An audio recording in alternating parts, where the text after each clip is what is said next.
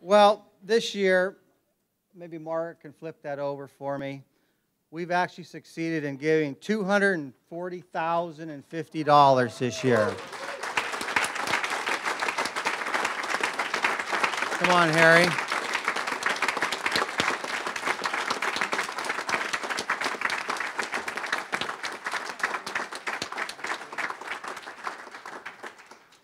This astonishes me because this brings the total since 2010 to $602,050.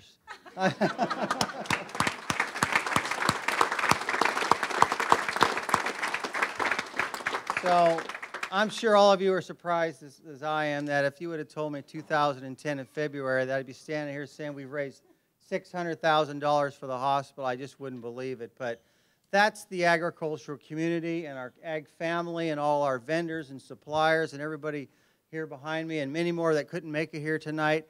We really want to give back, and we're putting our money where our mouth is.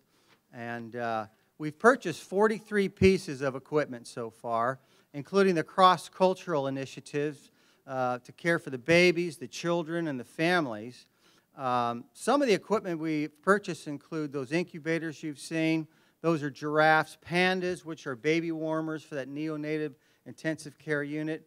Right now, as I speak, I was talking to Dr. Chandler at our board meeting. There's 14 babies up in the NICU right now.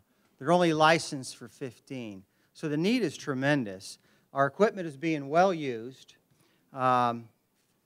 We've also purchased some surgical equipment, an orthopedic C-arm for young children that really is critical in their small bones.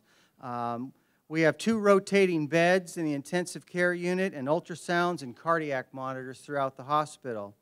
The 2012 gifts will pay for critical medical equipment throughout the hospital, from the wellness programs to the emergency room, the NICU, the surgery ward, the adult intensive care unit, the maternal infant unit, labor and delivery.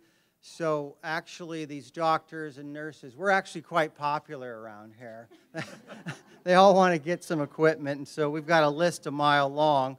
So if any of you would like to join the TALC, we're wide open for membership, so come on aboard, just get a hold of me. So the TALC's mission to improve the health care status of farm workers and their families is ringing true throughout the valley. In fact, there's a little bit of national interest in it so far because we're tying it to taking care of these workers and their families because of the vanishing farm worker. We're suffering worker shortages every day, and so we need to take care of these folks. They're really our backbone of our industry, and hopefully our legislators are listening and help us out in our worker supply problem. So let me see if I can finish off here for you. I'm going to turn it back to Linda. Thank all of you. I really appreciate it. We're doing some great work out here. New member Dave, his wife, okay? Thank you very much.